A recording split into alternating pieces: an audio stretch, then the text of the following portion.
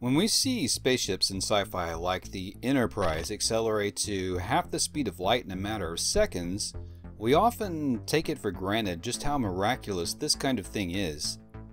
Fans of sci-fi often lose their sense of perspective relative to the real world, especially if you consider what we know about physics and engineering in our current primitive age. Probably one of our most efficient and high-yield forms of energy production today is a nuclear reactor.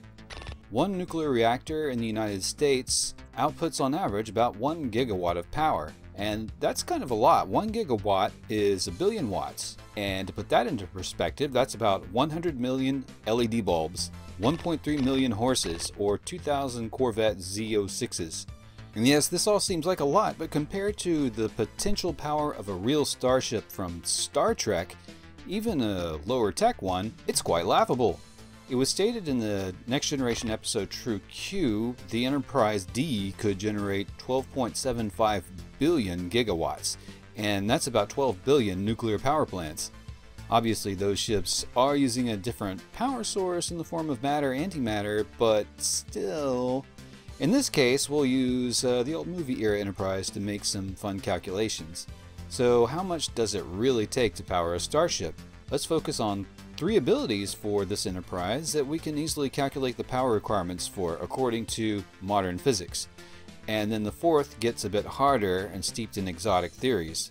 The 3 tasks are the ability to reach almost the speed of light at impulse, the ability to use energy shields for defense, and the ability to fire weapons, in this case phasers. The first task, reach 0.9 times the speed of light, is pretty straightforward. That is before we throw in special relativity, which we will do later. In that case, we start with the formula for kinetic energy of the object. In joules, which 1 joule equals 1 watt, so that makes it easy, kinetic energy equals 1/2 the mass times velocity squared.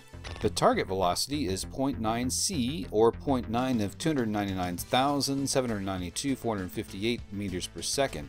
And that comes out to 269,813,212 meters per second. If we calculate this for just 1 kilogram for now, that comes out to this number in watts, but we want to convert that to a gigawatt, which is a billion watts. So we divide that by a billion and it comes out to 36,399,584.7 gigawatts, but that's only for 1 gram. For a metric ton, we have to multiply times 1,000. And that comes out to 36,399,584,738 gigawatts. And consider that this Enterprise could be around 200,000 tons. This isn't really stated in canon anywhere. We're just kind of using modern warships for reference here. The weight of this Enterprise could be a lot more, could be a lot less. We have no idea what 23rd century materials would actually weigh. But we'll just go with 200,000 metric tons for now. So we take the 36 billion number above and multiply that times 200,000 tons, and that comes out to about 727,991,690,000,000. So yeah, that's about 728 trillion nuclear reactors. That's quite a bit. However, according to special relativity, it takes a lot more energy to reach higher velocities the closer you are to the speed of light, and 0.9 c will definitely cause some relativity issues. So yeah, we gotta get into some relativistic equations now, and we just happen to have one right here for calculating the energy at relativistic speeds for mass. And by the end of the day, we come up with 23 quadrillion, 262 trillion, 612 billion gigawatts of energy. So yeah, that's a lot, even more than what they stated was possible for the Enterprise D. So how can even they possibly come up with that much power? Well, they probably can't, even with a matter-antimatter reactor, and this is where we just delve into highly theoretical physics that our technology is not able to manifest. We will touch on that briefly a bit later. So now, how about shields? Those of you familiar with this channel may have seen my earlier video on real-world shield physics. The primary shields of Star Trek ships are most likely magnetoplasma shields, which is a super hot plasma wall controlled by magnetic fields. It's so hot you wouldn't be able to see it with the naked eye. And this can be made to deflect or disintegrate objects that collide with it. We already have something like this today. These high-energy plasma fields are used on tokamaks, which compress plasma and attempt to get a good fusion reaction. Of course, the power released from tokamak fusion reactors at this stage is still less than the power put into them to charge all that plasma, but we can take this and apply it to shield technology, very much like what you would find in Star Trek. Let's take the latest known tokamak reactor that is to be built, called ITER. The ITER toroid will have a radius of only 6.2 meters and a volume of 840 cubic meters. This is quite small compared to the coverage needed to protect a starship. The electrical requirements of this ITER plant will range from 110 megawatts up to 620 megawatts for peak periods. Okay, so that's almost an entire nuclear power plant. Well, let's assume the Enterprise needs to project a shield of much greater surface area and volume. I mean, the whole ship is around 300 meters, for this particular one anyway. The entire volume of the ship does not need to be encompassed. We just need to project a surface area that's perhaps a meter thick. We can kind of use a box surface area formula to roughly calculate how much we're going to need. And if we're looking at a ship that's about 335 meters by 76 by 76 meters, we're looking at about 100,000 square meters to cover here. And that's about 120 times the plasma area of the ITER reactor.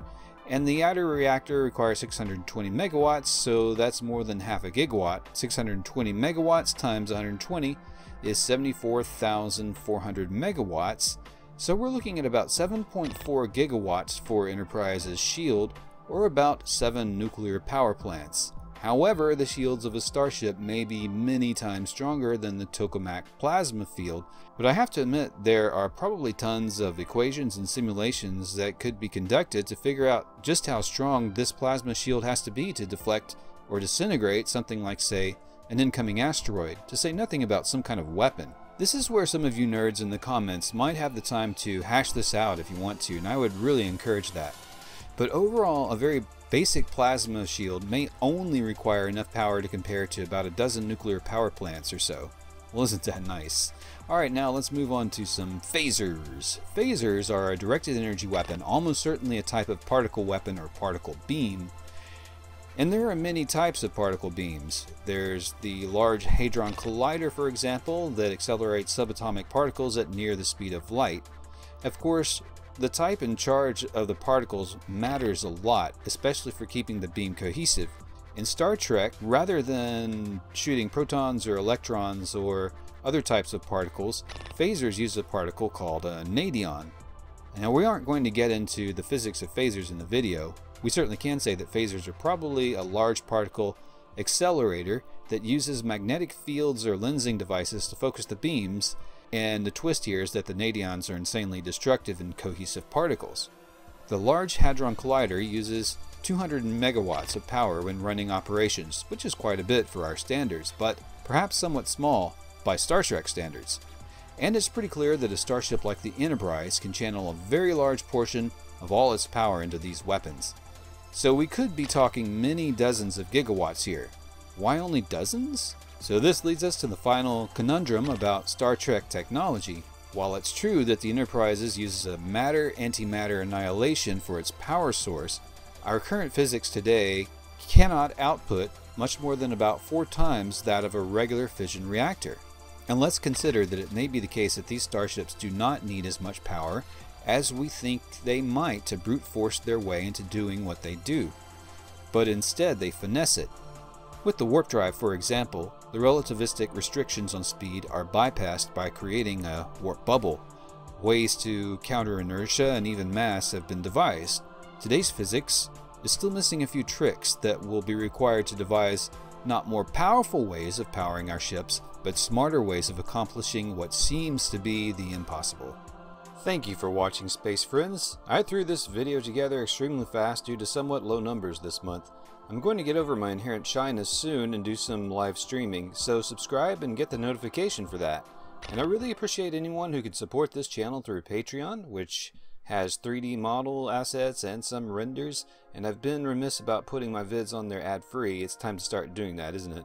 Special thanks to recent Patreon additions, Jonathan, Dustin Hatchett, and RajBro03. and everyone else who's been a long-time supporter there. Hope everyone is having a great summer. Now stay tuned for retakes. 36,399 comes out. Retake. 36,399,584. Retake. About 727 billion. No. Just how strong this plasma shield has to be to deflect or retake. So this leads us to the final conundrum about Star Trek technology. Retake. So this kind of leads us to the final conundrum about Star Trek retake.